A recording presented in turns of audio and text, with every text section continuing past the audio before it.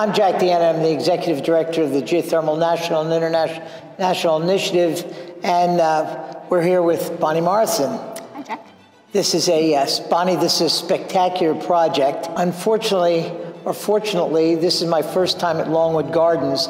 If I would have known it was geothermal, I would have been here sooner. Give kudos to Morrison with all the project that you do. Aside from all your residential stuff, you do some really interesting, out of the way or unusual projects, this being one of them. Tell me about this project. It is.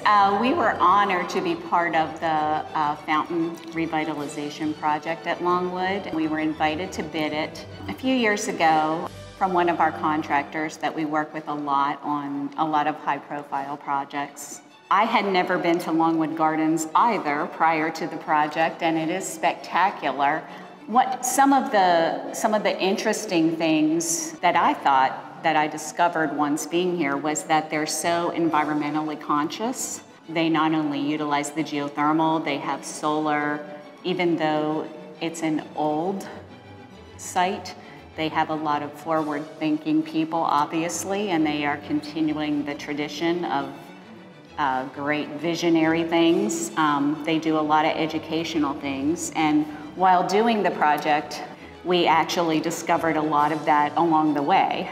How big is this project, loop field? The loop field itself is over 50,000 feet of pipe buried in the ground, and the loop field is not right next to the fountain, which is one of the things with geothermal. You can put the loop field in where you have the space to do it. So we actually used kind of a leading edge loop technology.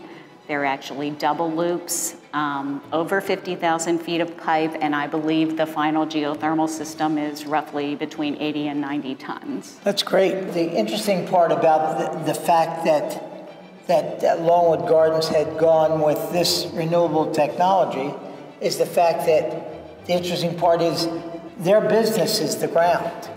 They use the ground to do their business. And that's exactly what our technology does, is we're using the ground to help them do their business. Looking at this historic pump out, fountains are one of their main attractions here.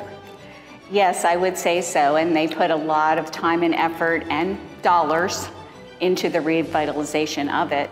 I think that one of the features of the project was that they wanted to make the fountain interesting to people without any mechanical noise or mechanical units that were in sight.